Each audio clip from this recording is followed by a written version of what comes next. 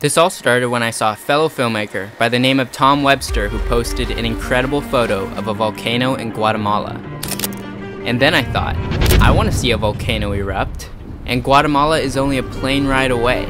To me, the math added up, and there was only one solution. Go to Guatemala and see a volcano erupt with my own eyes. So, I did.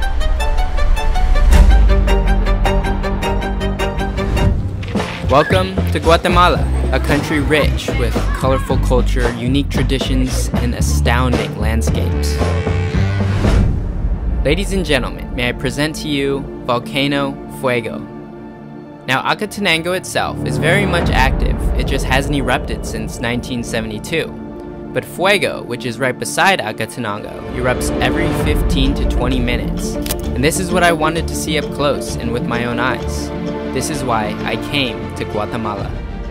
To me, it's a privilege to be able to do these things because I know so many people don't ever get these opportunities to do so.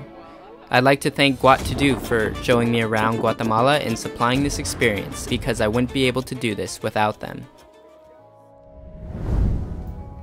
Alright, it is currently 9:14 p.m.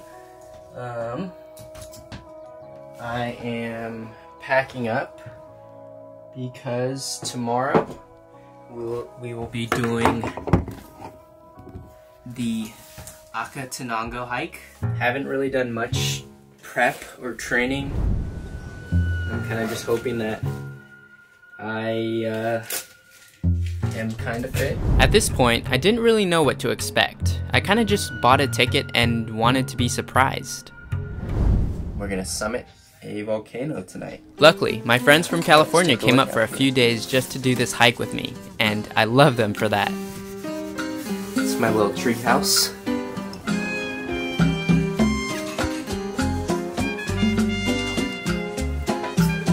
How are you guys feeling? Tired, nervous, scared. Oh. I'm feeling ready. She's ready. I'm a little nervous.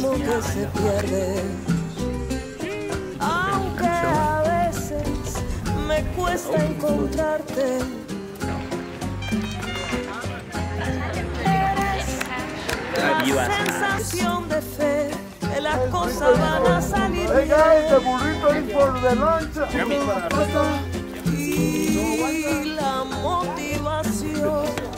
How you guys feeling? Not prepared. My neck hurts, everything hurts. My back hurts. We started to make our way up, slowly but surely. This is my son, his name is Toto. He's gonna hike this volcano with us this fine day. Toto. Toto. And for me, I quickly realized that bringing camera gear up a volcano would be the death of me for this trek. But I was so determined to capture this adventure, and that's what kept me going. This is how far we've gone up. I'm dying.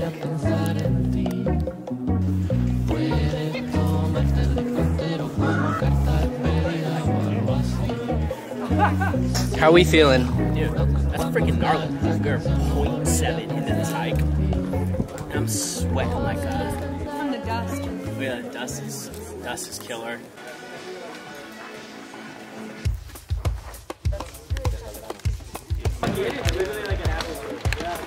That was easy. Get out of here. Actually, this wasn't easy at all for me. I had to take multiple breaks in between all the group breaks. But I guess all that matters is that you keep going forward, even if it is at your own pace. And if you do this, eventually you'll get to where you want to be. How are you feeling, Jared? I'm tired, but we're men, so we get through it. And women, so women get through it too. But we do it. Lunchtime interview. How's it going so far? I'm dead. That was long, hard. It feels good. I don't know. I just can't stop slipping. Yeah, wrong shoes, both of you guys. If I had hiking shoes, I'd be powering up the hill. I got hiking shoes and I'm not powering. It doesn't burn just yet. But my bag's not as heavy as your guys'. It's gonna be worth it on top. I hope so. No The last stretch seemed to be the hardest. I knew I was so close, but at the same time, the path just continued to steepen. But as I looked around and saw that I was above the clouds, it made me realize how far I've come. And after what felt to be like a never-ending trek, we finally made it to base camp. And let me tell you, this feeling of accomplishing something challenging, it just never gets old.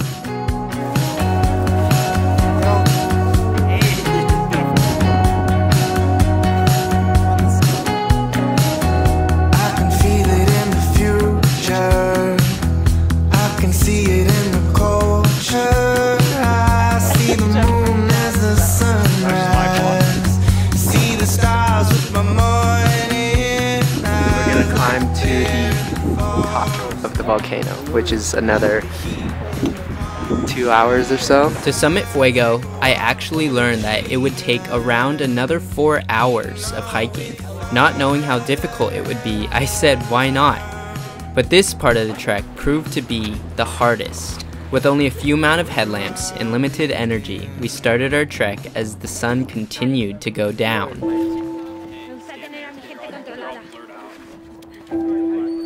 Right here, you can see a faint trail of lights, which is where we'll be hiking. And while most people were coming down from Fuego, we were starting our hike up.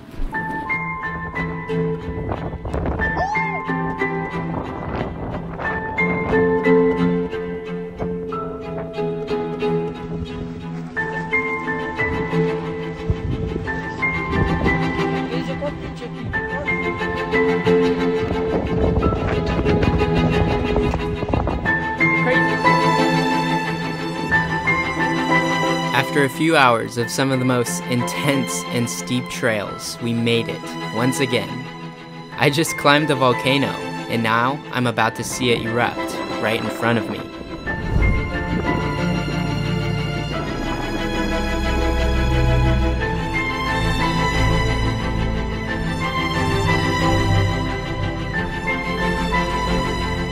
And it's funny to me that for 12 hours, we hiked and sweat for the 20 minutes up on that volcano.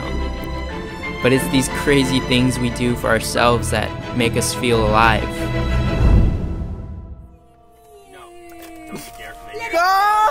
We're gonna get lice. Alright,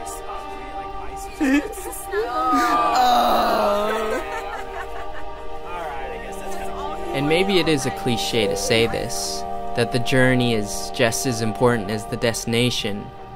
But when I look back, of course I'll remember that I climbed a volcano.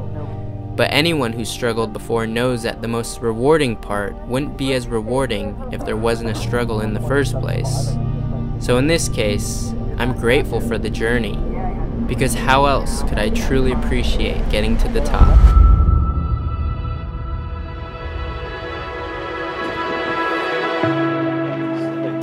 Alright, what's up everybody? It's Keoni here, and as you can see, I am back in my little tree house here, right outside of Antigua. And I don't know if you can see it, but if you look past me, those mountain ranges over there, that is where Acatenango is, and that's where I was this morning.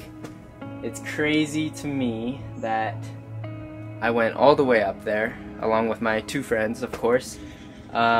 But we went all the way up to Acatenango, and then we summited Fuego, which was super awesome. I will say this was definitely one of the most challenging treks I've been on, physically and mentally. But it was so worth it, because seeing a volcano explode has been on my bucket list for the longest time. And we saw it last night, so that was awesome. We couldn't have done this without our friends over at Guat2do. If you guys are ever in need of transportation services, lodging, guides, and tours, they offer over 150 tours all over Guatemala and even southern Mexico, Belize, and Central America. So shout out to Guat2do. Couldn't have done this without you guys.